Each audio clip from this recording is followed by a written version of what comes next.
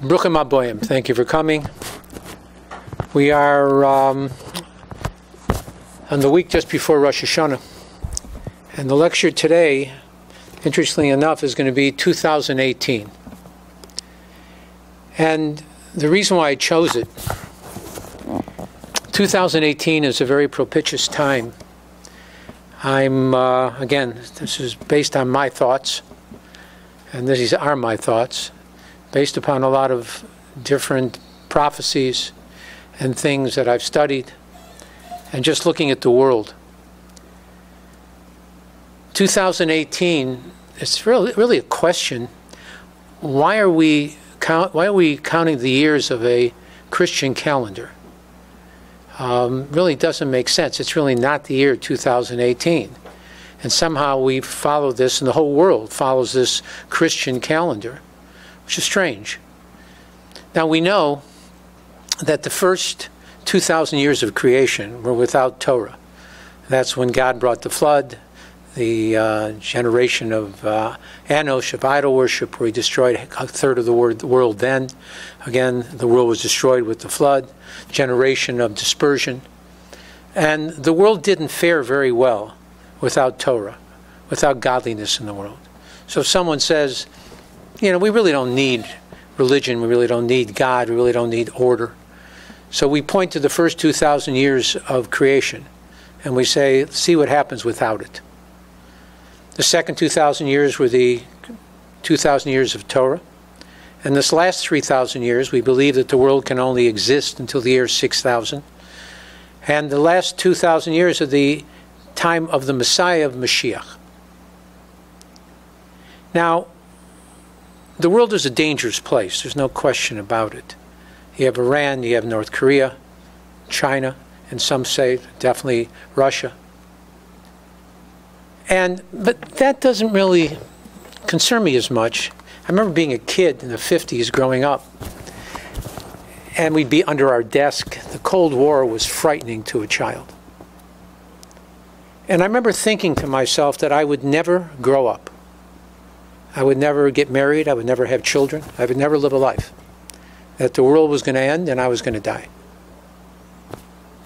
Well, it's been 60 years or more since then, and I'm still around. The world didn't end. The world has always been a dangerous place of sorts. So what's so different now? So, nuclear power. It's easier for people to do it. You have crazy people, North Korea. You have religious zealots in Iran. People don't get it. They really don't get the fact that the Iranians would gladly push the button, because they believe, as we do, in the Messiah and the Mashiach. And Armageddon's fine. They believe in that. To a civilized American, he just doesn't understand that. Because why would someone do that? They don't understand that zealotness that exists in the Middle East. Most people are not going to strap a bomb on and be a suicide bomber. It's just not what they're going to do. They may shoot someone, but to kill themselves in the name of any belief is very difficult. It takes a zealot to do, and that's what the world has. The world is full of zealots. Woe to the world where the zealots come together. So yeah, it's a dangerous place. But it's not just that. It's all the ingredients coming together. So again, so why follow the Christian calendar? So the first 2,000 years of creation, there was no Torah. Godliness really was not in existence. Abraham, who was the first person not to believe in God, but the first person to really spread monotheism throughout the world. He was an evangelist. He went around trying to get people to know that there's a God and to see God in the world. Now, what's interesting is that he was born in the year 1948 of creation. Nothing in the world is an accident. And in the year 1948, in our calendar, was the birth of the State of Israel. Not an accident. So as we're correcting this calendar, putting godliness into those first 2,000 years, the birth of Abraham, which was probably the greatest event that says Bihi Baram, when he created them with the small hay, which is the word Avraham, that the whole world was created for Abraham.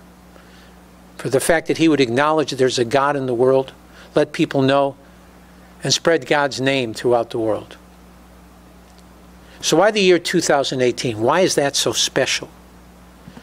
Because the real next great event in history that occurred, and again, to Abraham, to Avram Avinu, was an event called the Bris Bein Habsarim, the covenant between the parts, where Abraham had a vision with God.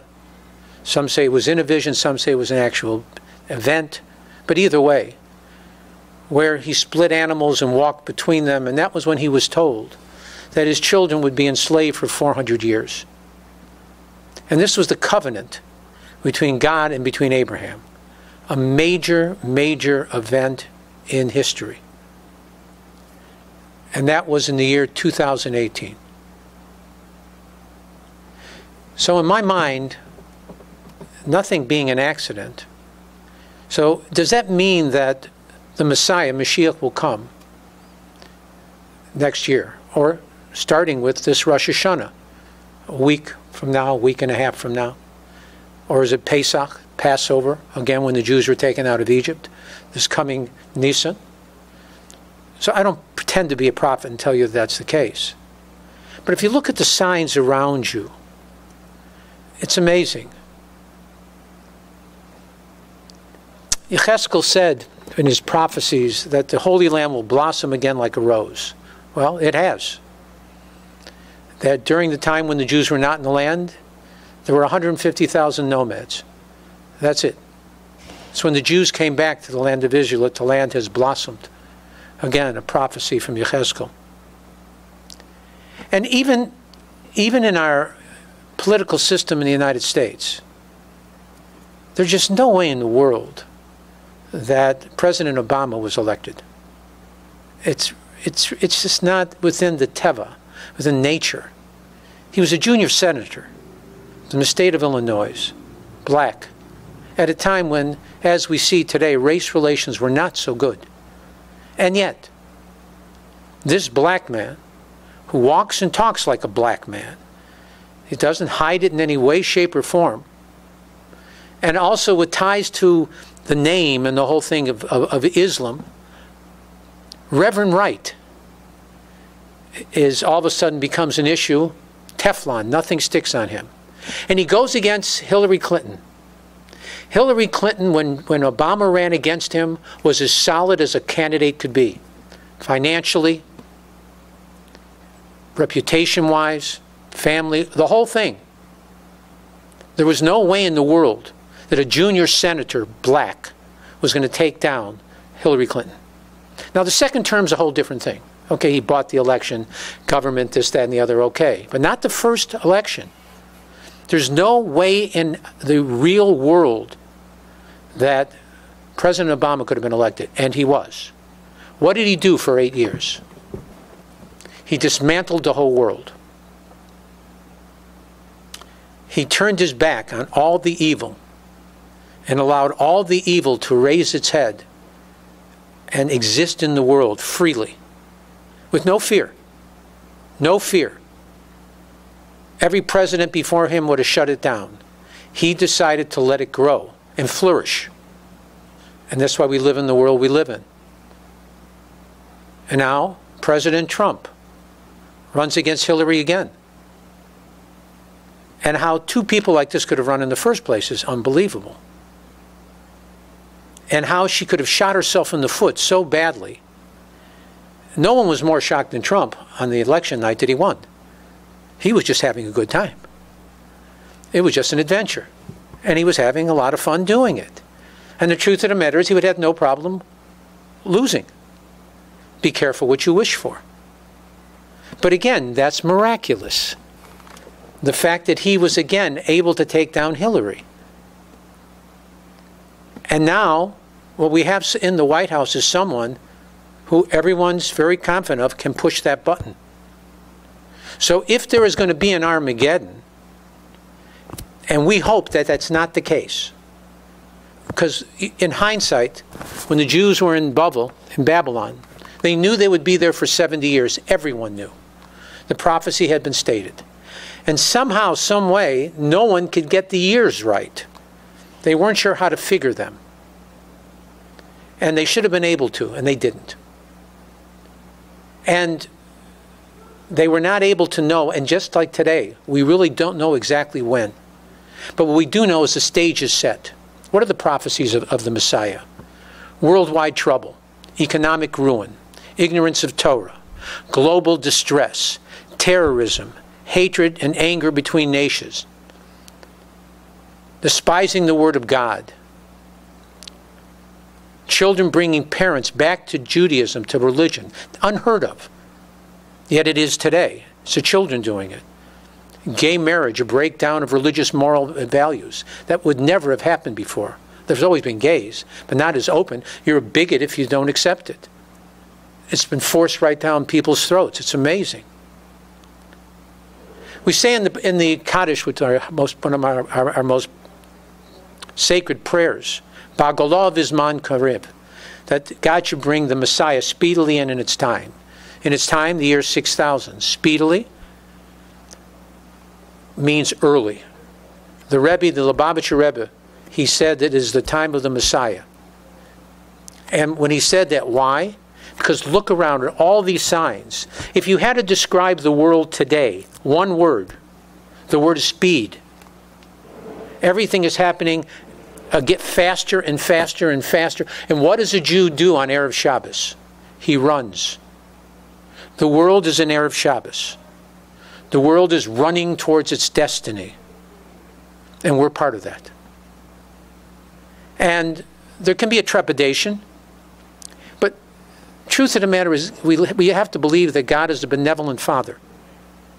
And we can hope and pray that World War II and the whole war that went on and the killing out of the Jews in the concentration camps, that was that final war. However, you should know that we think there will be a battle between Gog and Magog. I've never heard the word Magog used in Hebrew or any place else. Well, guess what? In Korean, Magog means the United States of America. It is a Korean word. So, what do we pray for? We're at the threshold of Rosh Hashanah. And the truth of the matter is, most people pray for money.